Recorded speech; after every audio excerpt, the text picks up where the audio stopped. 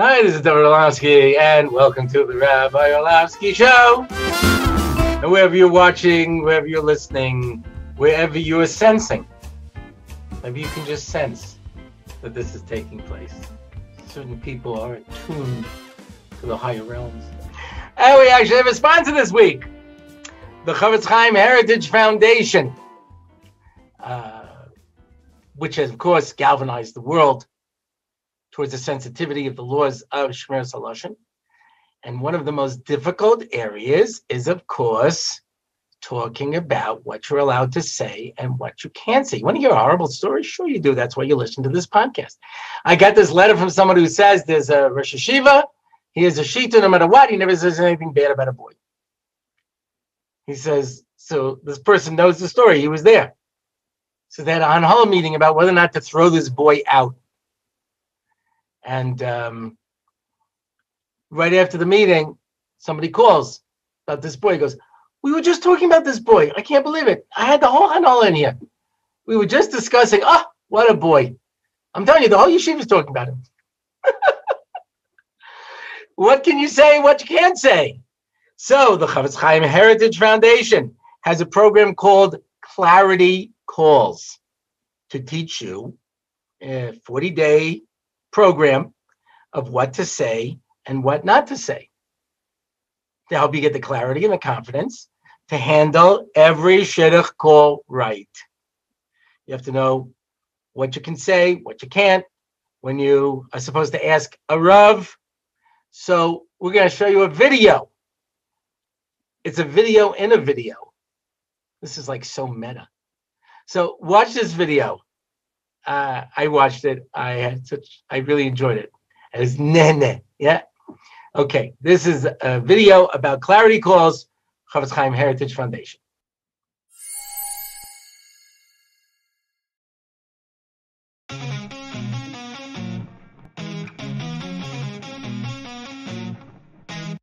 Hello? Hello? I'm calling for shidduch information about Sarah Cohen. Can you tell me a bit about her, please? Yes, sure. Sarah is such an amazing girl. She's also an amazing daughter, an amazing sister, an amazing friend, an amazing student, an amazing driver. Would it be okay if I ask a couple of specific questions about her? Okay, let's see. The Torah says, Lo selech rachil. That means no lashon hara. So, I'm not going to say anything bad. Oh, but it also says, Lo sa'amod al dam reyecha.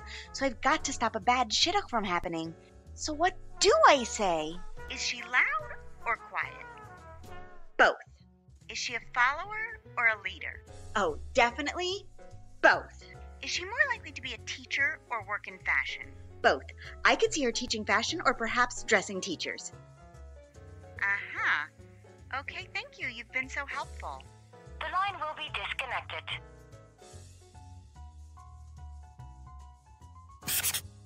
It can be hard to know just what to say when it comes to shidduchim. Join Clarity Calls, a 40-day learning program of the halachos of Shmiras Halashon, and get the clarity and halacha that you need as it applies to shidduchim and giving shidduch information. Okay, so I hope you consider this. If you want to find out more about this program, go to the website CCHF. That's Chofetz Chaim Heritage Foundation, but it's the sheitels, yeah. .global/clarity calls / and what can I tell you? It ties in so nicely with everything we have been doing. So I'd like you to seriously consider this. As you can imagine, a series that has gone on this long talking about shidduchim and, dating and marriages and all that kind of nifty stuff, obviously is going to draw a lot of reaction. And I have to say that the overwhelming amount of reaction that I have gotten from people has been positive. I keep getting letters reinforcing many ideas that I have said. Some people question some of the things that I've said, and I have blocked their emails. But occasionally I get a letter. I have to say it's tiny percentage by comparison who say, I'm not interested in this topic. Talk about something else. Hey, got news for you. Anytime you want to hire me for a private share, I am available. This is my podcast, and I'll talk about whatever I want. But there was one email that I did find intriguing. And that was, he says, Rabbi Orlofsky, talk about whatever you want, but not all of us are in the topic of shidduchim.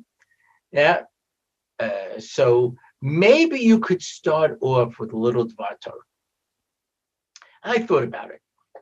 And it reminded me years ago, before Corona, when people used to fly and travel and speak places, that I would occasionally go to schools, years ago when there were schools, and I would go into the office, and I would see a sign above the school secretary's desk.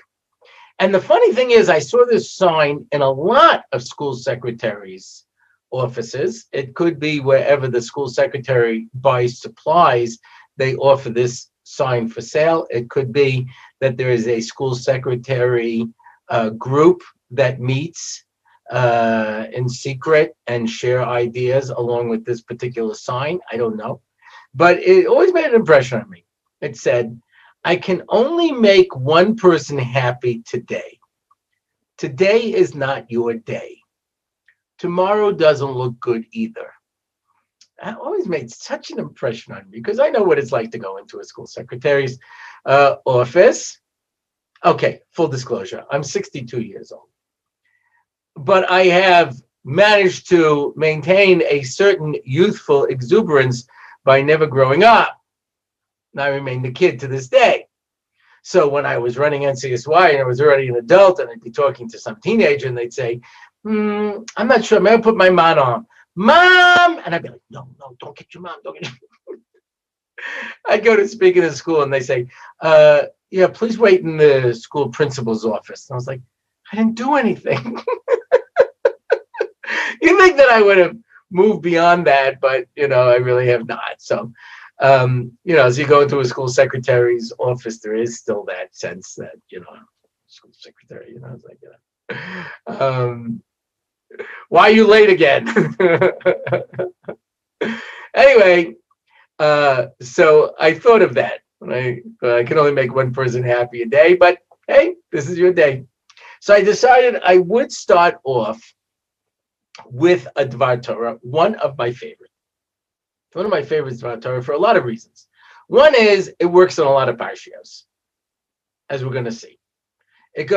You can use this on a lot of different parshios. You can pull out this idea. Plus, I think that it reveals an eternal truth. After I finish the dvar Torah, then I will show you how it ties back into what I wanted to talk about this week anyway. And the third thing is, it is one of a number of shiurim that I developed during the year where I decided to learn the Das Kingdom. Every year I learn Rashi. And I decided I would add another Rishon. And I picked the Das Kingdom. Why? For the obvious reason that it's short, right? I had a guy come to my house once when I was younger, and I had patience and tolerance. I don't anymore, but and I said, can you want to say dvar Torah? So he knew already from his friends you're supposed to say dvar Torah when you come to my house. So he pulls out a piece of paper and he starts to read this piece. And I'm telling you, it was incoherent. The words coming out of his mouth had nothing to do with reality, with anything. I could not string the words together. I said, what? And he said, reads it again. I said, where'd this come from? He says, the Emes Yaakov. So I take the Emes Yaakov and I open it up and I come to the piece. The whole thing is Roshei Tevos and Ma'ir Makomos. It took me 15 minutes just to figure out what he was talking about. And I looked at him and said, why would you pick this? And without hesitating, he said, because it was the shortest one there. So that's, as I look back, I ask myself, why didn't I choose the Rashbam on Chumash? Yeah, or maybe the Sforno. But I remember the Das Kingdom. Yeah. And a lot of Das Kingdom, you read it and you're like, what? What did he say? And I worked on a number of them, and I've developed different shiurim over the years, and this is one of them. Yeah. So this is what I would like to share at the beginning of the share, and then you'll see, I think, why I want to share this particular idea. So the Ramban asks, what the Mishkan doing in Parshas Shmos? Why is this here? Well, it's basically about Avoda. It should be in Vayikra, Torah's Kahanim. So he says that the Mishkan is essentially a traveling Har Sinai. Ki mitzion tetzei Torah, and the Torah will continue to come from Bein HaKruvim, and so the Mishkan is like a Har Sinai that we keep with us all the time, right? Okay. So we begin in Parshas Truma by listing the materials you're going to need for the construction. And it says, this is what you bring. Yeah? Zahav, kesef, and choshes. Gold, silver, and copper. Where did that come from? Well, when they left Egypt, they took anything that was of value. These were metals that were considered precious metals that they made coins out of. That's why they had that. Tcheles argamon tala ashani sheish ve'izim.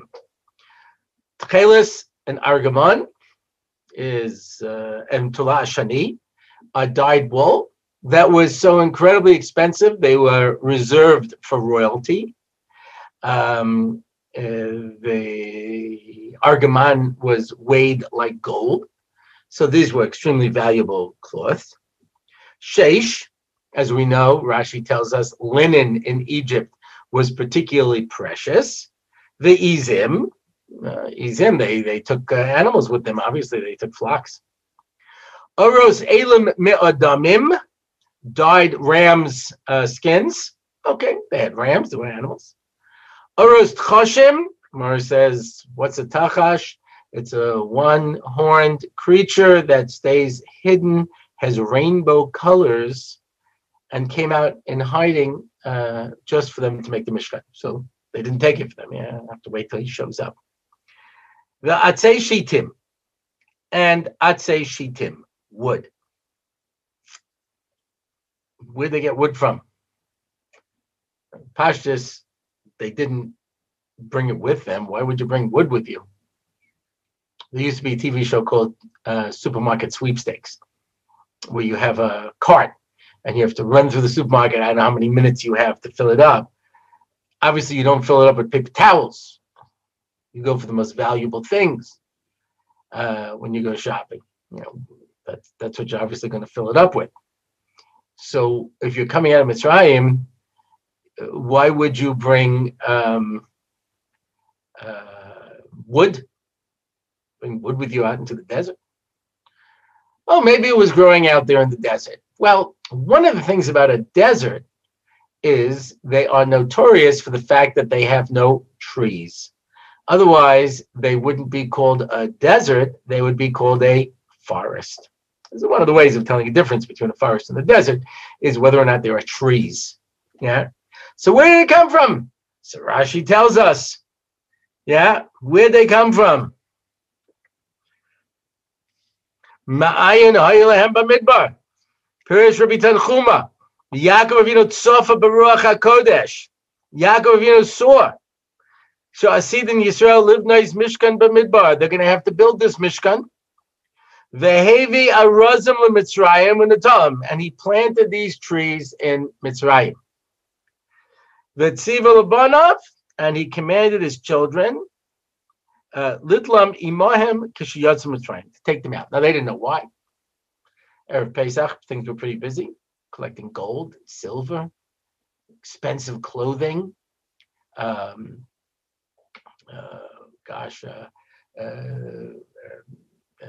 Looking for Yosef, and cutting down trees. Cutting down trees to take along with them. Why? Yaakov told us to. That's where they came from. Fine. All right? That's in Parshas Truma. Now, the Das Kanim on this pasuk brings two pshatim. He doesn't just say that. Das Kanim brings two answers. He says, where did they come from? This is the second shot. He brings like Rashi. The first shot is, he says, they came from a place called Shittim. This is where the Jews were living at the end of 40 years, where everything took place, where the Benos Moab and the Benos Midian caused the Jewish people to sin. And Magefa almost wiped everybody out. And Zimri took a Midianite, and Pinchas had to kill him, and the whole story. So there's a place called Shittim, and he says the reason it was called Shittim is because Shittim trees grew there. And that's why it's called Shittim. Okay. Now, you understand that if no Shittim trees grew there, there'd be no reason to call them Shittim, right? That's clear. So he brings a second shot, like Rashi, that Yaakov planted them in Egypt and told them to take them out. I guess according to the second shot, there were no Shittim trees growing there, right? Okay. Now, go to the end of Parshas Balak, where Ma'aseh Shittim takes place. And the pasuk says, "V'yeshru Yisrael b'Shittim," and the Das Kanim brings a machlekes. Yeah. One says, it says they were living in Shittim. Shittim was the name of the place. And the second shot says, no, it wasn't called Shittim. It was called something else. Pittsburgh. Yeah. Why did we call it Shittim? Because Osu Maisa Shtus. They did something crazy. Crazy town. Ever hear that expression? It's like crazy town. This was crazy town. That's why it was called Shittim. That wasn't the real name of the place.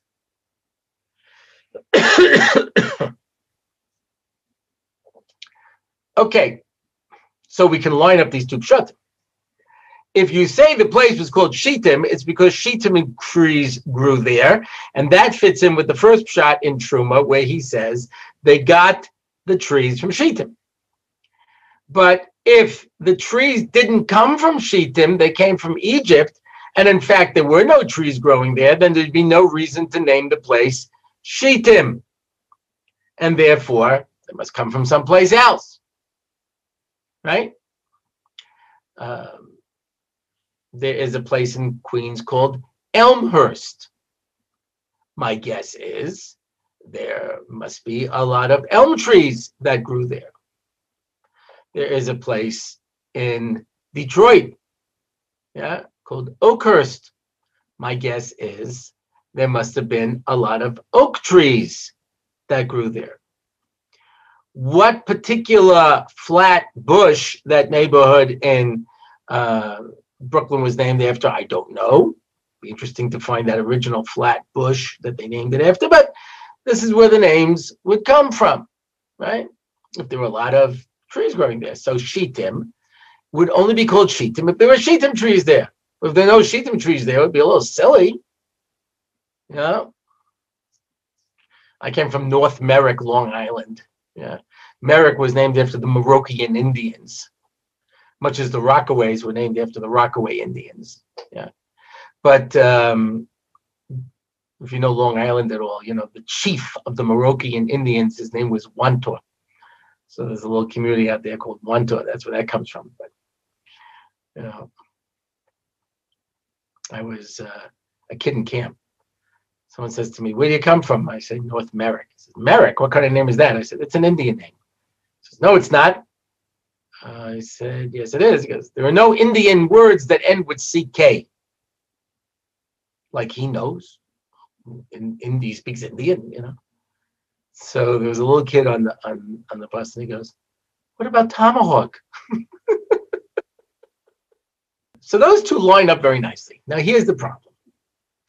There is a one-line Das Kanim in Parshas Vayakel. Now, I would like just a moment. Obviously, everybody who listens to this podcast knows this already. But for those of you who might be listening for the first time or new listeners, I am exceptionally gifted. I mean, this is clear to those of you who have been following for some time. But those of you who may not know it, I sometimes meet people and I say, they say, "Who are you?" I said, "I'm Rabbi Orlofsky. I'm very famous." They go, "Really?" I said, "Yeah, a lot of people don't know that, so I have to tell them, but trust me, I'm really very famous." So in case you haven't picked it up yet, I'm very gifted. I used to teach Parsha in Or Sameach. It was such an unusual shiur because I had beginners. It was in the beginners program. I had beginners in Or Sameach and guys from Mira and Brisk who used to come also. So I used to translate all the terms, but they were my own chidushim, you know. I remember one time I was being beaten up on the internet. It happens from time to time, you know. It's hard to believe that there are some people out there who don't like me. Anyway, I was being beaten up and someone said, I went to his Parsha shiur, you know, he didn't say anything that you couldn't read in the art school. And I was like, I don't know which version of art school you have, but none of this stuff was ever there when I did it. So I had to give 5 shiurim a week for an hour. Yeah, an hour shiur on the Parsha 5 times a week. Okay, so if you're doing Lech Lecha, you're doing Noach, you know what I mean? It's pretty easy. Shmos. But you know where you separate the men from the boys? When you get to V'Yakov Pekude, especially when they're separate. There were other people who taught Parsha. When they got to V'Yakov Pekude, they switched to Megillah. Taught Megillah and then switched to Haggadah. Yeah, not me. I had easily 5 shiurim on V'Yakel and easily 5 on Pekude. This was one of my V'Yakel shiurim because it's a one-line Das Kanim in V'Yakel. It says, you'll make the Aron. Try again. It says you'll make the Aron out of Atzei Shitim. Why?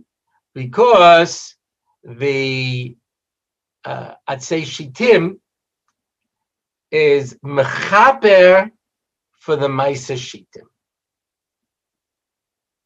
Mechaper for the Maisa Shitim? How is it mechaper for the Maisa Shitim? So let's line it up.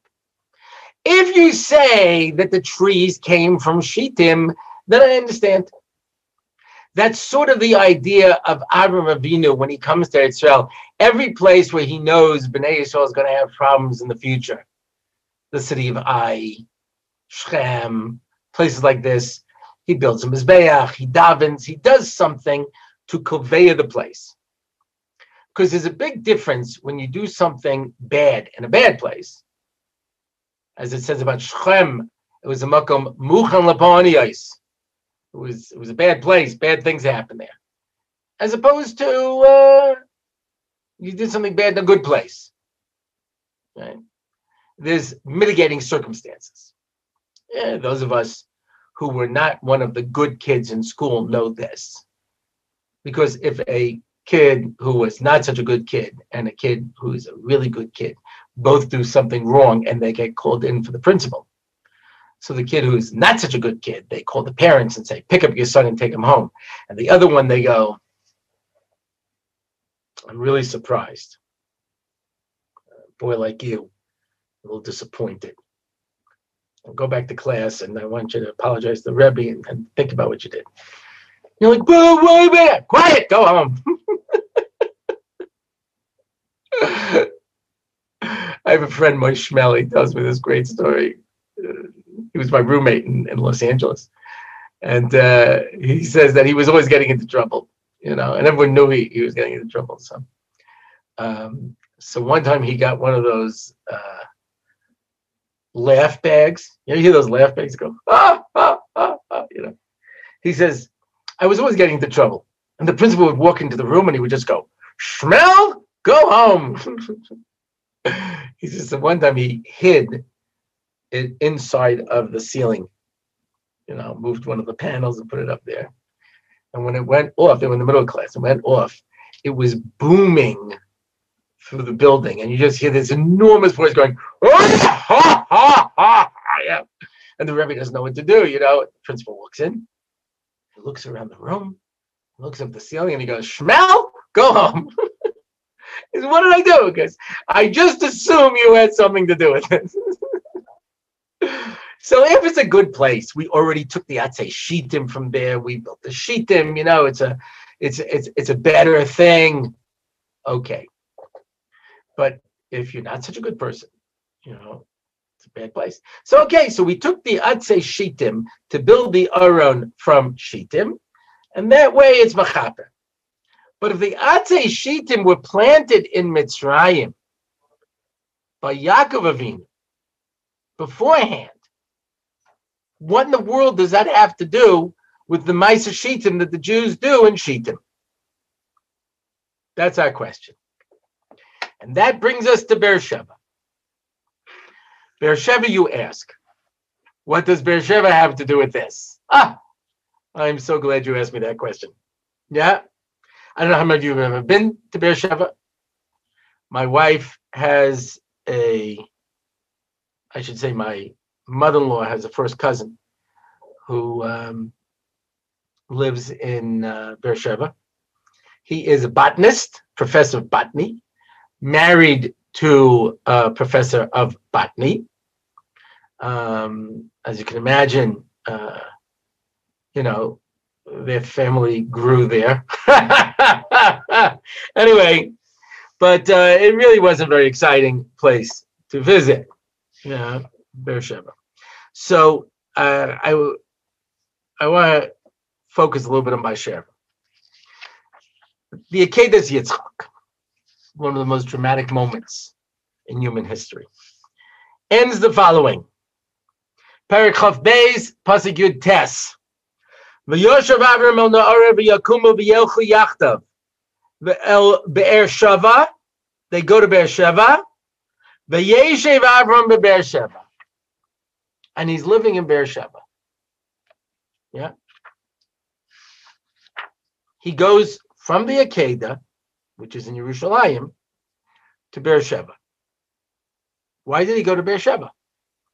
Well, the short answer would be because he was living in Beersheba. Just another way of saying he went home. The problem is the next parsha starts. Chaf Gimel Pasuk Beis. V'tama Sora bekiryas Arba hi Chevron be'eretz Canaan. Sora is in Chevron. V'yavo Abraham l'spod l'Sora v'liv kaisa. And he comes to Chevron to bury his wife and to mourn her. Says Rashi.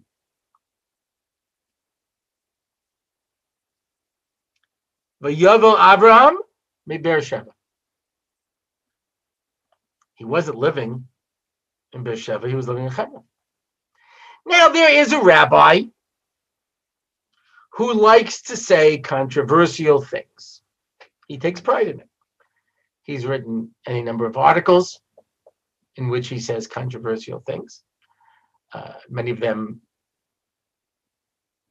that's it. I don't want to say anymore. I do, but I don't know. I'm getting reticent in my old age, So I don't think I have to say more, but okay. Maybe I do. I forget. Anyway, so he says that Sarah was so upset at Abraham for taking Yitzchak out to the Akedah to kill him that she left him and moved to Hebron to live on her own. So forgetting about the difficult implications of that story, there's a Rashi that says not like that. Just before the Akedah, Perek Chaf Aleph Pasuk Lamed Dalet, Vayoga Abraham be'eretz Plishtim Yomim Rabim. Says Rashi, Merubim al Shal Chevron. He lived there more than in Chevron. The Chevron, he lived 25 years. And in Eretz Plishtim, i.e. Beersheba, 26 years. And he makes a whole connection. V'oso shana kadma lifnei akedasa sheyitzchak yudbei shanim. And 12 years before the Akedah, he moved back to Hebron. So it's clear that they were living in Hebron. Now, I don't know how good your map sense is of direction without Waze, They did not have ways thousands of years ago. Apparently the traffic wasn't so bad. Here's Yerushalayim. Here's Hebron to the south. Here's Beersheba all the way to the south. That means after the Akedah, Abraham passed by his house, didn't stop in, and kept going straight down to Beersheba. And then he hears Sarah died, and he goes back home. Why did he go to Beersheba? Okay.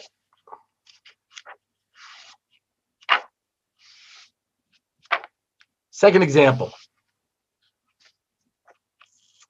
You know this story. It is the only story where Yitzchak has a starring role. There's a Rav, and so he goes to Eretz Plishtim, and he digs a well, they take the well. He digs his well, they take his well. Yeah? He digs a third well, and they don't take his well. Perek Chavav, Pasuk Chav Beis. V'ya'atek misham v'yachper be'er acheres v'lo ravu aleha. They didn't fight with him. V'yikra Sheva Brachos v'yom ki'atar hirachiv Hashem lanu afarinu ba'aretz. Now Hashem will make us big in the land and multiply us. V'ya'u misham Beersheba.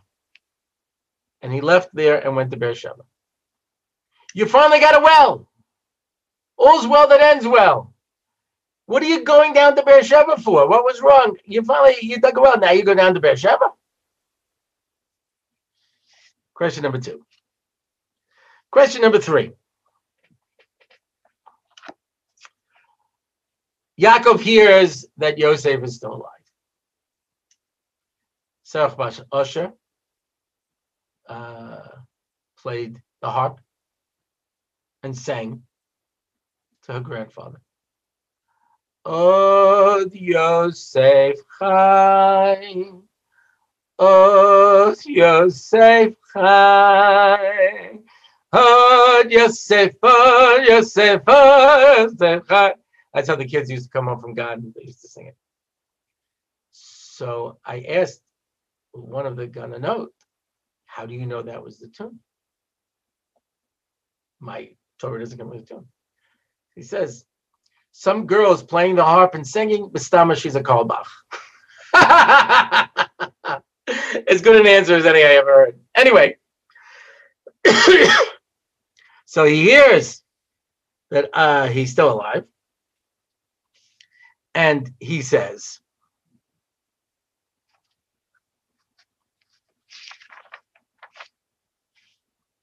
Perek Mem Hey Pasuk Chav Hey Vayomi Yisrael Rab Od Yosef B'nei Chai Elcha ve'enu b'ter mamus. I will go and see him before I die. Perek Mem Vav Vayisa Yisrael v'kol Shelo v'yavo be'era shava v'yizvach zvachim l'kei aviv Yitzchak. He's going down to Egypt and he stops in Beersheba. Okay. What's the fastest way to get to Eretz Yisrael? From Egypt or from Egypt to Eretz Yisrael? It's a pasuk. It says HaKadosh Baruch Hu did not take them Eretz Plishtim ki karavhu. That was the natural road. You go from Egypt to Eretz Yisrael up the coastal road. That's the fastest way to go. He didn't want to bring them because he was afraid they would see Milchama and they'll get scared and then they won't go. Yeah, fine. So what does he do instead?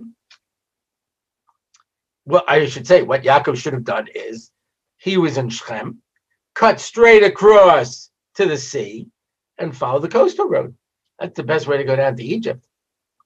Instead, he goes down south to Beersheba. That's not effective.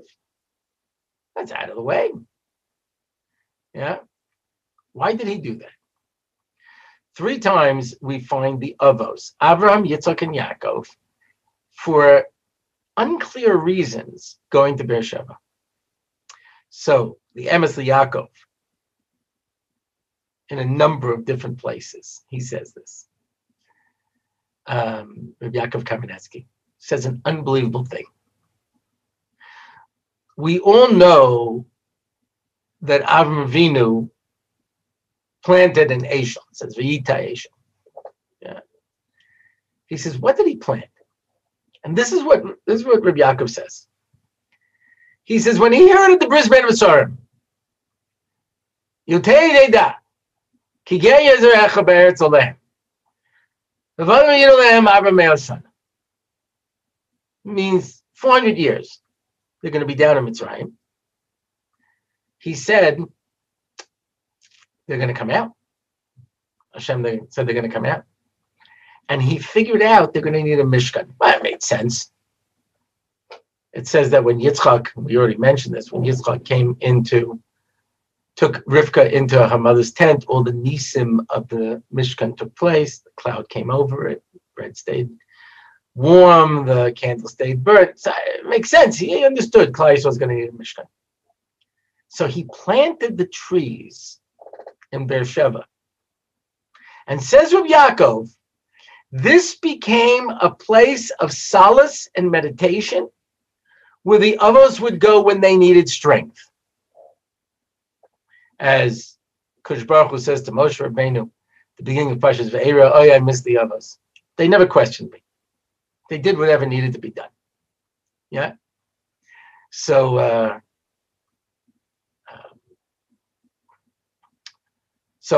never demanded anything. They didn't see anything. They did what they did on faith. Where'd they get the strength? Says Rabbi Yaakov, from these trees. Because they looked at these trees and they said, I'm going through some tough times. But you watch, my grandchildren's grandchildren are going to build a Mishkan out of these trees.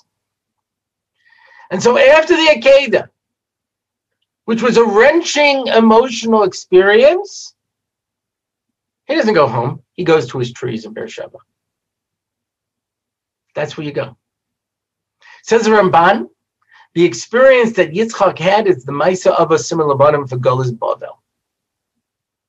And after he finishes that whole Nisayan, that whole Golas, he goes down to his trees, down to Beersheba. Yaakov Avinu is going down into Golas, and he knows he's going to die in Golas. First, he goes to his trees, because these trees represented the Geula. These represented the future. And when he was there, he said to himself, my father, my grandfather, needed the strength from looking at these trees to keep going. My children, my grandchildren, my great-grandchildren down in Mitzrayim, how will have the strength to stand up to all the sufferings? So he uprooted these trees and took them down to Mitzrayim. When Rashi says he planted the trees in Egypt, it means he replanted the trees that Avram Avinu had already planted for the Mishkan. And says Rabbi Yaakov, this is how the Jewish people, through all the suffering, had the strength to keep going. They would go to these trees and they'd say, one day we're getting out of here. And we're going to build a Mishkan from these trees.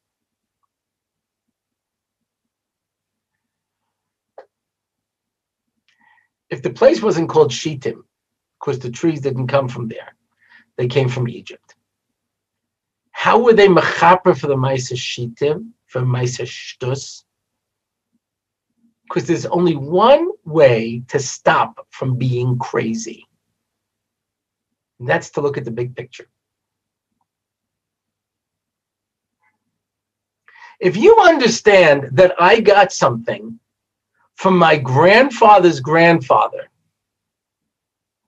then that tells me I have to pass something down to my grandchildren's grandchildren. I don't know if you can imagine this. Try. So knock at your door. Are you so-and-so? Yes, I am. I have a letter for you. And he pulls out this very old letter. And you look at it, and it's dated 1620. You say, what is this? And it says, I don't know, most amazing thing. This has been sitting in a post office in Poland.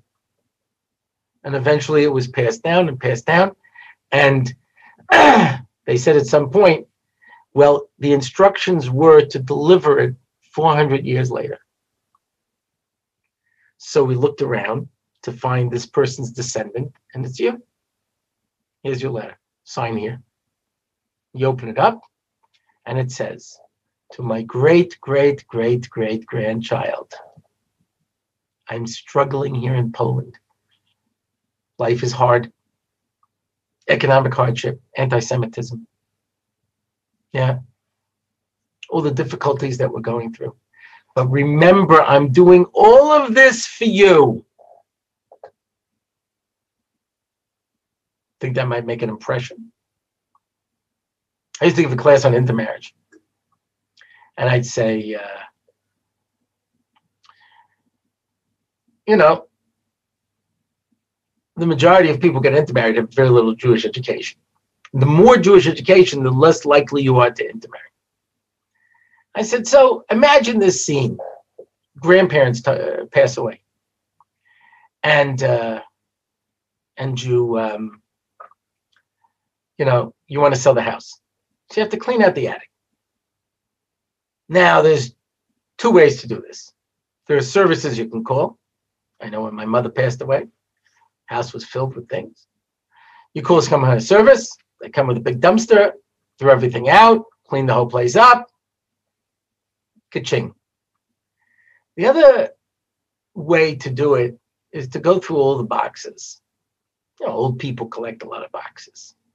And you hear stories every day. They find old stocks and bonds, old baseball cards, collectibles, old jewelry hidden away someplace. Every day, people are finding a fortune, and every day, people are throwing away a fortune. The question is whether they take the time to open up the box. And I say, if you're a Jew today, you probably had 2 Jewish parents, 4 Jewish grandparents, 8 great-grandparents, 1632, 64, 128. You're not going back that far in time till there are hundreds of ancestors. 256, 512, 1024. Another few generations, you're dealing with thousands of people who had to make a decision to stay Jewish, or you wouldn't be here today as a Jew. And they all were willing to go through this tremendous hardship for one reason, to pass this box down to you with something called the Torah. Now, maybe they were all stupid. Maybe they know something you don't know, but I would suggest before you throw it in the garbage, open it up and look inside. When you know for a fact, you get a letter from 400 years ago. Everything I did in life, and my son, and my grandson, and my great-grandson, and my great-great-great-grandson, was just for you. That's the cure for Ma'aser Shtus. Because in order to do a Ma'aser Shtus, in order to be crazy, you have to not think. How many times would I speak to a teenager and she would say something like, well, I can do what I want.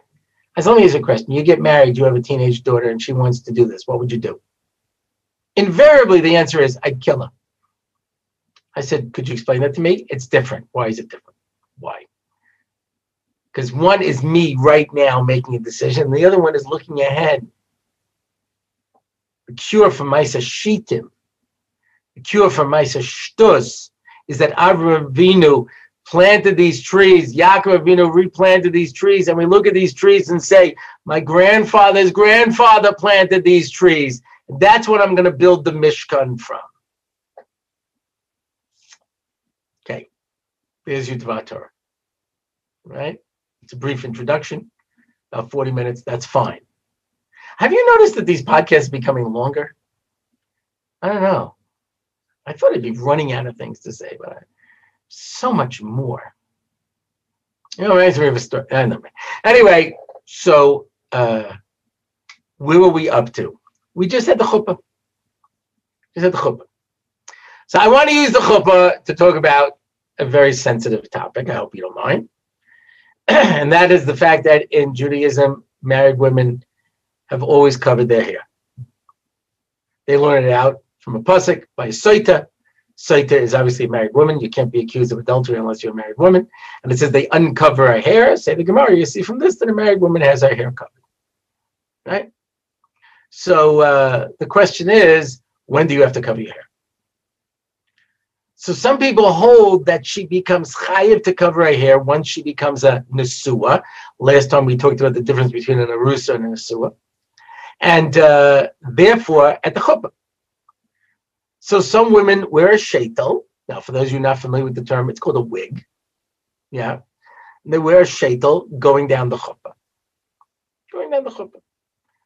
Why? Because as soon as they get married, they're in the sewer, they have to cover their hair. Some people say no.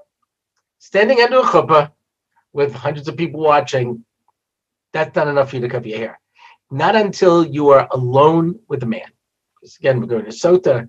Sota is a woman who's been locked up with a man. You know what I mean? That's the suspicion. So after the chuppah, everybody dances over. And this is such a poignant moment, especially those who have the minhag that a husband and a wife do not see each other the week before. And this is their personal Yom Kippur, and they've been fasting. And he's wearing a kittel, dressed in white. All their sins are forgiven. And for the first time, you are alone with your kala, and it is clear you are starving. They put food there, and you were like, oh, I saw this, the smorgasbord. Oh, I didn't even have a smorgasbord. We just had some old cake of flowers, and they just both eat. It's so beautiful and poignant. And some people at that point, the woman puts on her sheitel and comes out. Right? That's the second time. And the third is not until they actually have relations, right? Okay. But this has always been Jewish tradition. There was a period of time when people did not. And I asked, I'm talking about from women who weren't covering their hair. I said, there must be a basis for it. And they show me an Aruch HaShulchan, in Hilchas Kriya Shema, where he says, halachically, you are not allowed to say Kriya Shema in front of a woman who's not dressed, including her hair not being covered. But today, Ba'avoseinu Arabim, because things have fallen apart so terribly, yeah, you can say Kriya Shema in front of a woman's hair. And that's why they say a woman doesn't have to cover her hair. I said, I'm not such a big Talmid Chacham that I'm making diyukim in Hilchas Kriya Shema. I said, let's take the Aruch HaShulchan and open up to Evan Ezra. Oh, look at this. He says it's an obligation from the Torah for a woman to cover her hair. Some diak and Kriya Shema for it. Okay. Now, one of the things I have done for a living is answer basic questions on Judaism. And I will, full disclosure, one of the hardest questions that I've had to answer is why women cover their hair. Mamano shach. If hair is an erva, then a single girl should have to cover it also. And if hair is not an erva, then why does a married woman have to? How does it turn into an erva when she gets married? Okay, here's the standard answer. The standard answer is the standard answer is, well, now that you're married, it's not really an erva, but it's something that's special just between you and your husband, and it's something which is not ervadic in its nature, but once you get married, like the Gemara says, you're not allowed to look at a single girl if she's beautiful. You're not allowed to look at a married woman even though she's ugly. Because once she's married, it's none of your business anymore. You shouldn't be checking her out on any level. If she's single, you might be thinking, I want to marry her, etc. So, okay. Yeah. Otherwise, there's no reason for it. Yeah. So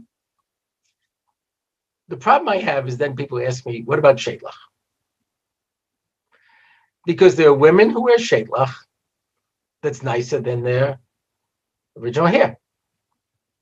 Now, here's a couple of problematic answers. You're right, you shouldn't wear sheitel. But yes, you shouldn't wear sheitel. I said, what about all the frum women who do wear sheitel? Okay, well, you can wear a sheitel, but you can't really like, hair sheitel that looks so real that you can't even tell. Only if it's one that you can still tell, what my mother used to call a horse's tail. You know what I mean? Okay, otherwise not.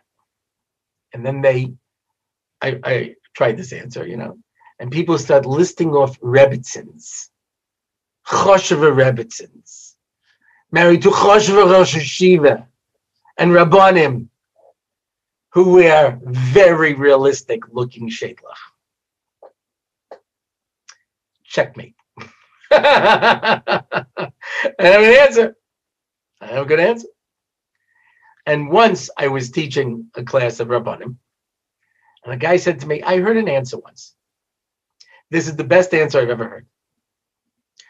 A woman is not covering her hair because of men. Otherwise, if it was really an erva, a single girl would have to wear it also. Hair is not an erva. Yeah.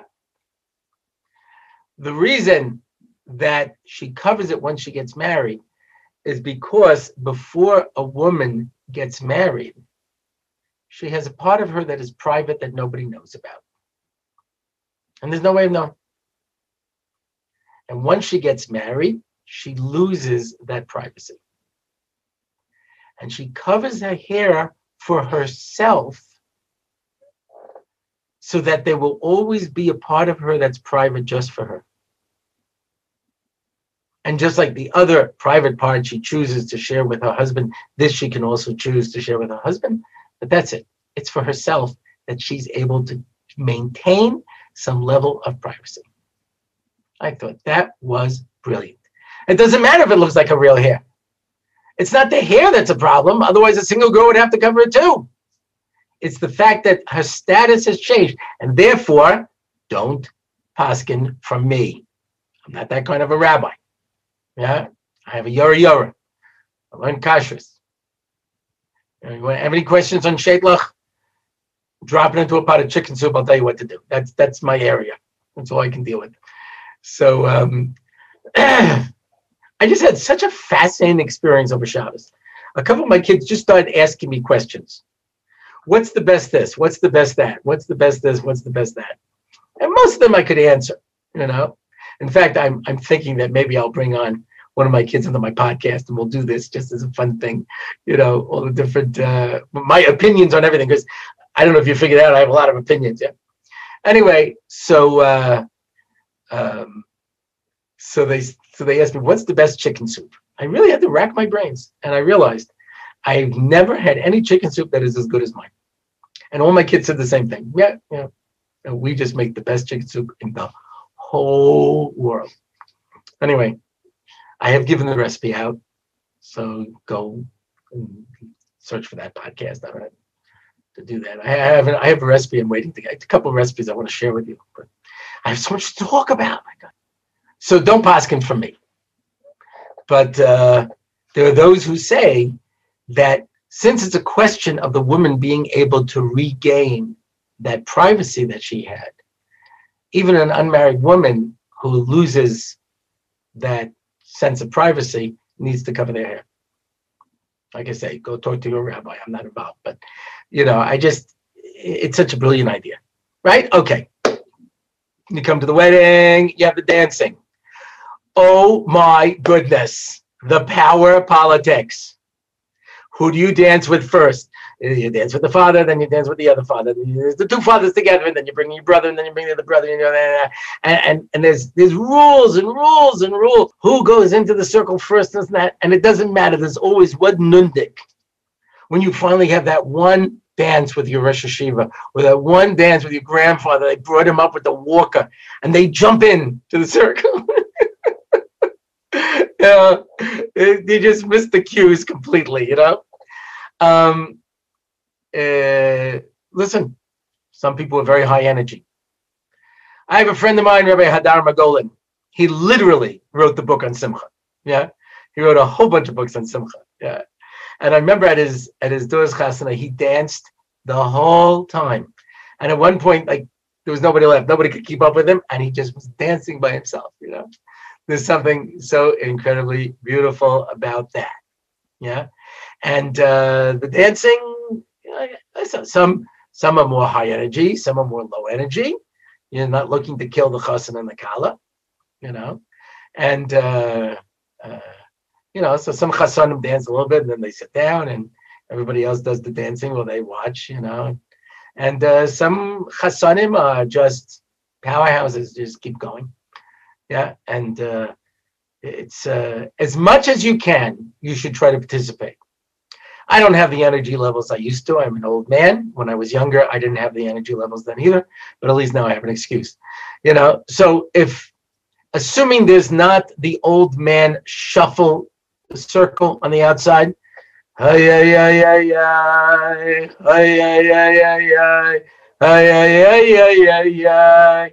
don't really dance, you just basically undulate.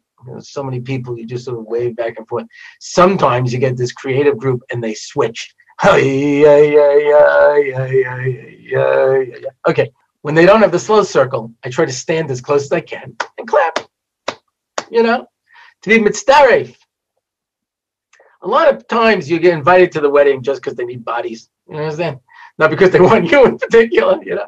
So you try to participate as much as you can. Yeah, that's the point. Remember, the mitzvah is to be mesameach chassan v'kala, and that's it.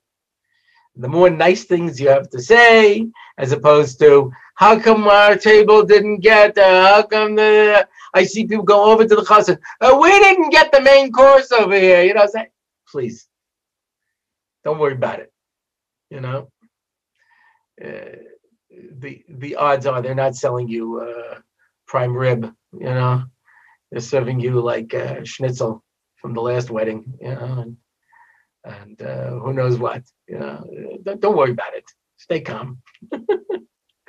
You'll get whatever you're supposed to get in this world.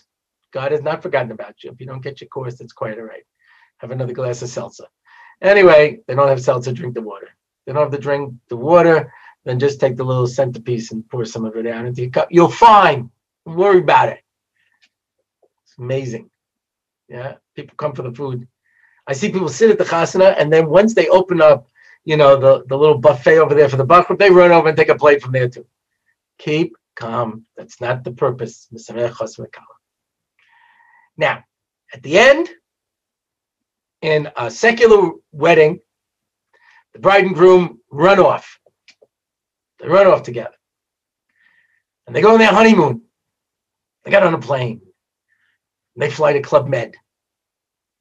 And they go to Disneyland, Disney World. And they have this week of make-believe. Yeah, wonderful. And then they come home and they have to start real life. A little bit of a letdown. We don't have a honeymoon. We have a Sheva Brachos. That means the two of you go home, start your life together, and you are exhausted. And every night, the man has to get ready.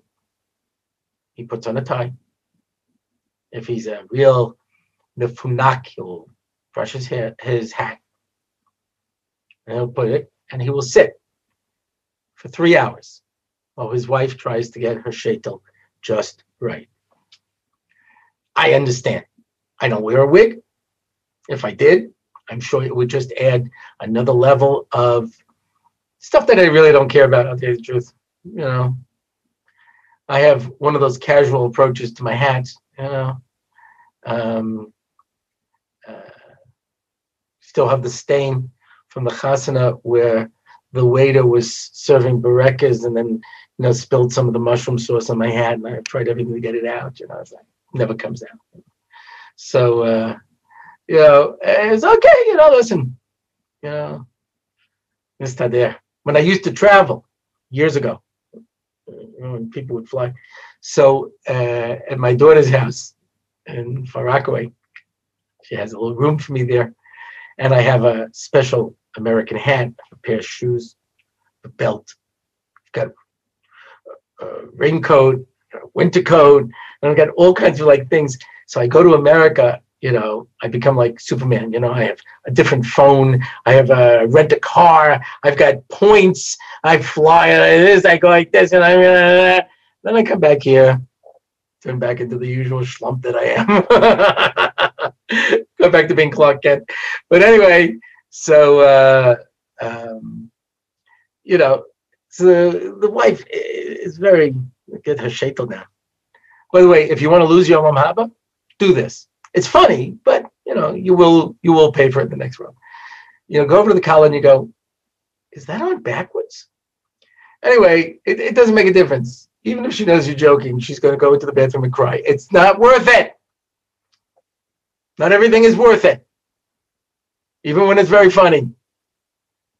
When your parents are yelling at you and say, is this how they teach you how to act in yeshiva? And you say, no, I learned this at home. It's not worth it. Trust me. You'll get a smack and, kibbut of aim is so important. It's a great line, but really, really, you're going to pay for it. And it's just not worth it. I always say, if I go to Olam Haba, it'll be for the times I kept my mouth shut, not for the times that I talked, So instead, every night, you're going to be surrounded by friends and family. Sometimes this becomes very emotional. How come I didn't get a Sheva Brachos? Okay, join with this other person, but the other person doesn't want to join with you because they've been waiting to make the Sheva Brachos for you since the day you were born, and they have a particular way of doing it and a particular menu. And these other people come in and say, "I'll make a potato kugel," and they're like, "No, you're not going to make a potato kugel. We're going to make a potato kugel." It's like, and it goes back and forth, and you usually find yourself in an overheated room with little plastic chairs on top of each other. And many people who have no business speaking in public will speak, and there's a challenge. There's a challenge to being able to look interested. Not everybody can master this. I cannot. This is one of the reasons I almost never serve on panels, because I don't know how to play well with other people. And my dear, dear, beloved friend and Rabbi Yishel Pupko, who always takes pictures, took a picture of me once at a kenis. And I think this sums up everything. If you can just get that expression, that sense of absolute horror and boredom.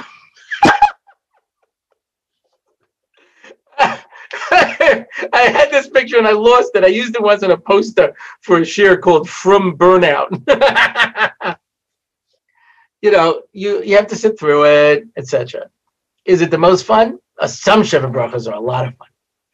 My parents, always took the first Sheva Brachos. And when I got married, my kids started getting married, my mother would come in and she would say, I'm doing the first Sheva Brachos. And she had one shita. A lot of food, only very funny speeches, and everyone just wants to have a good time. And it was great because you'd have the whole wedding, and a lot of people don't eat at the wedding, the family, because they're running here and they're going here, etc. And you're kind of exhausted, and you come, and she would get some great restaurant, and everybody just ate, and and Orlofskys, there are some Orlofskys who are incredibly funny, who would speak. Some of my in-laws would leave in absolute horror because they have never experienced anything like this. But that's the way we used to do the first Sheva Brachos, but not every Sheva Brachos is going to be like that, and but you're going to spend your first week not going on any vacations, surrounded by friends and family. When we made Aliyah, it was an absolute disaster. We had 4 little kids. The oldest was 4 or 5, We're carrying carry-on bags and this, and everything's falling apart. And this couple comes over. Each one scoops up a kid, each one scoops up a bag, and they get us onto the plane. And afterwards, we thanked them so much. And we said, what is this trip? They said, it's our honeymoon.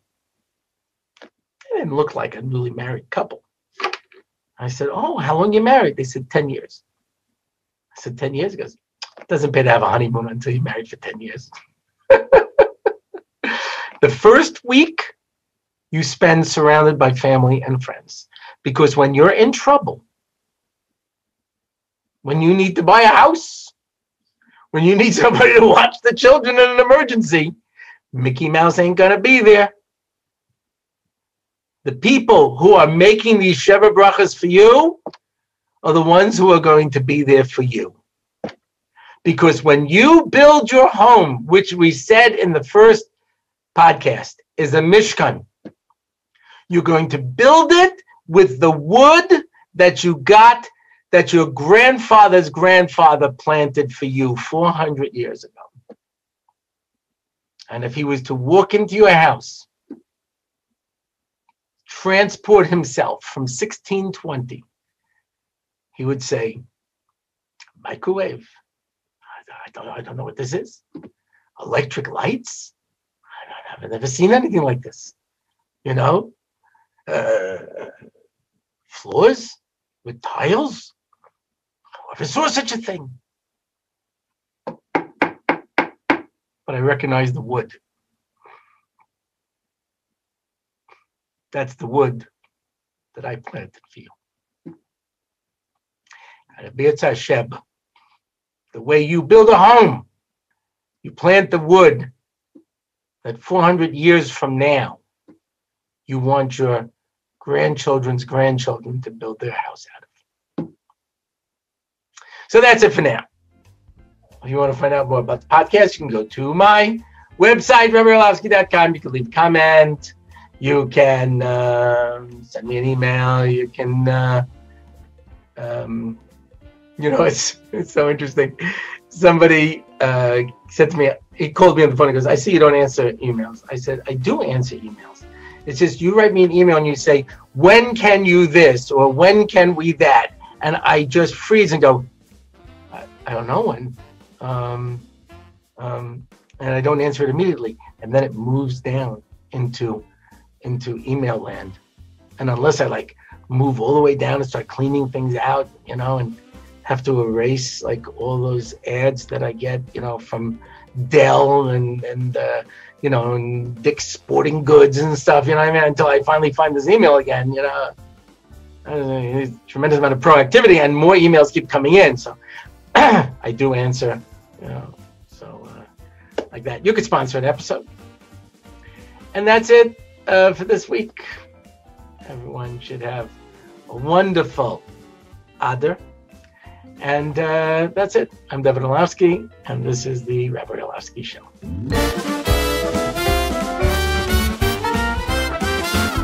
It's the Rabbi Orlofsky Show. Torah and Simcha, ready to go. It's the Rabbi Orlofsky Show. Knowledge and wisdom will help you grow. Lots of fun in every episode, and we don't have to rhyme. No, we don't. It's the Rabbi Orlofsky Show on RabbiOrlofsky.com. Torah anytime, YouTube and more. It's the Rabbi Orlofsky Show. Torah and Simcha, ready to go. It's the Rabbi Orlofsky Show. Till next time, till we meet again. It's the Rabbi Orlofsky Show. It's the Rabbi Orlofsky Show. It's the Rabbi Orlofsky Show.